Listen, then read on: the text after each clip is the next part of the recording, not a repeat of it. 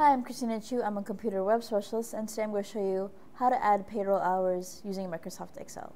So if we open Microsoft Excel here, you'll see our time, which is 8 hours, 30 minutes, 4 hours, 20 minutes, 3 hours, 45 minutes, 5 hours, 20 minutes.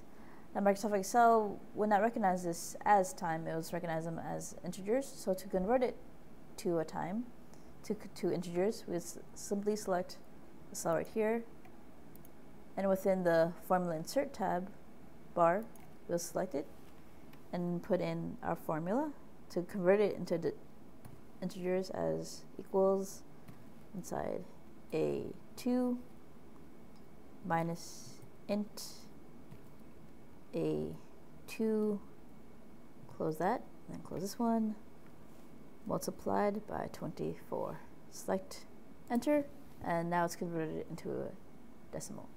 So now to incorporate that into the other cells without having to retype it, simply select this cell right here, move your mouse to the lower right hand corner until you see a black plus sign, then scroll it down to the other cells, and now they're all converted into decimal points.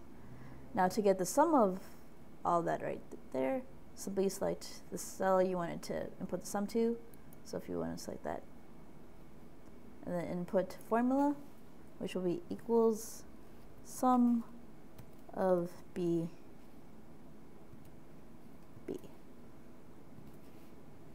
Select enter, and there is a sum of hours and minutes in decimal form.